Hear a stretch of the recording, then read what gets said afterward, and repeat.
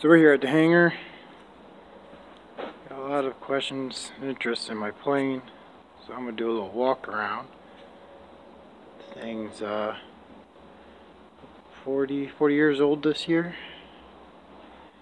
1981. This has quite a few modifications to it, but this construction is pretty typical for a Quicksilver. Single surface wing. It's a Dacron material, so essentially sailboat sail. These particular ones are really well taken care of. The plane's hasn't seen a single day or night outside of an enclosed hangar, so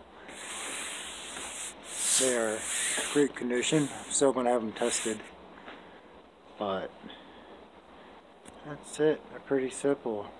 Two main bars, a bunch of compression struts here. It's a mouthful. And then these wings are actual pockets. You can see there's these ribs that come in and they form the airfoil shape. There's no bottom surface, it's a single surface wing. Lots of lift, but lots of drag. So slow is the name of the game with this guy. Very slow, low cruising flights. The wire brace airplane.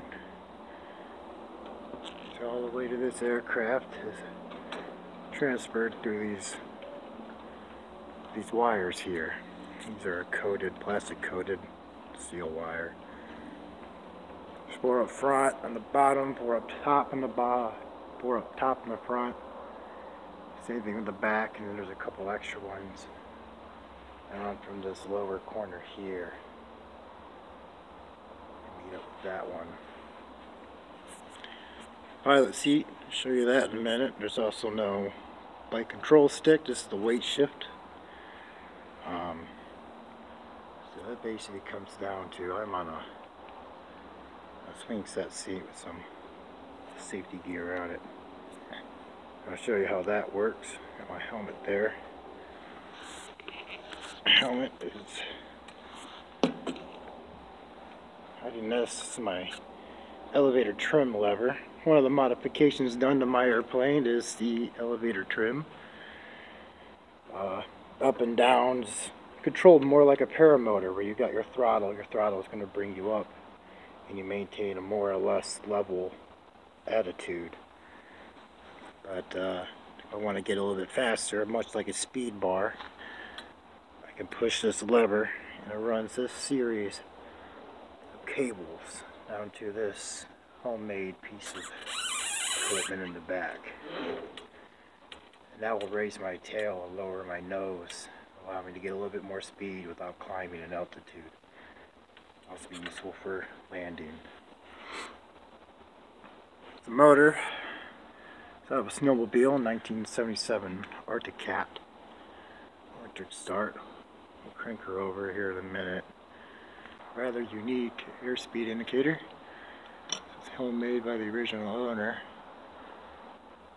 See above that one and below this one, and you're about good. Just works on air pressure hitting this paddle. That's a 51-inch wooden Tennessee prop. V-belt reduction. Fancy there. Control here. This is your rudder. And this will run a series of cables. That one goes there. There's another one that goes the other side. Comes around. Goes into there. On here goes to this one. Comes down, attaches the edges of the seat there. Get myself up. Step right in here. And basically, I'll just bring the seat down. Keep my arms in. And then we have, here we got a couple.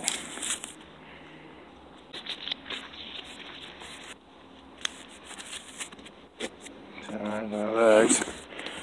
These shoulders go straps too. Yeah.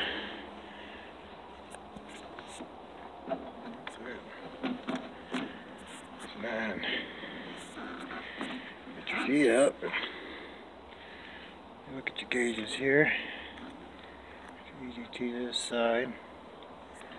RPM. Your hours.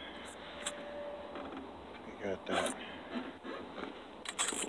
Elevator control lever again.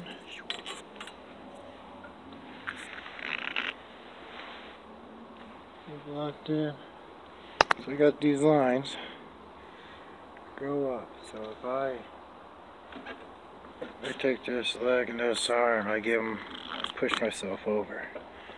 This line gets pulled, goes back to there, and it follows my direction. If I move to the other side, it follows me that way. It's kind of like your old 3-channel. You got more like a, like a 2-channel plane. You got your up or down and your rudder. And that's going to work with the dihedral, which is this kind of outward tilt to the wings to initiate turns. So if I want to make a turn to the left, I just go ahead, look left, clear left, kick over left, the plane will tilt. And over here I've got a throttle, much like a motorcycle throttle. Open and shut. That's all she is to her. I can help if I get real crunch up into my seat real close like this. Pushes my weight forward. And the nose will come down slightly. Same thing if I kick myself far back or push myself away at the bar. It'll raise the nose slightly.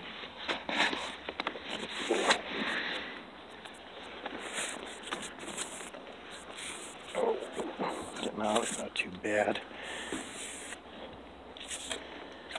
So the thing is electric start. It's easy enough for me. An option. Good. Still can yank this. I'll just put this center. Make sure my throttle's open just a touch. Smack this button. There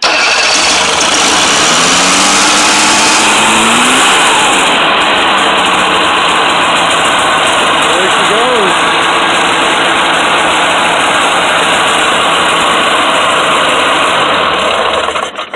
Now I can cut her off right there.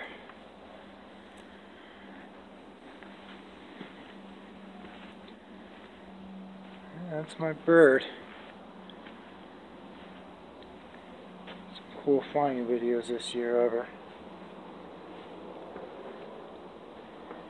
Thank you for hanging in there. Looking forward to seeing more.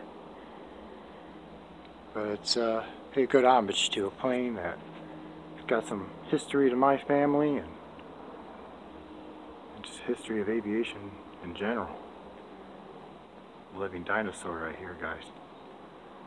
Stay tuned.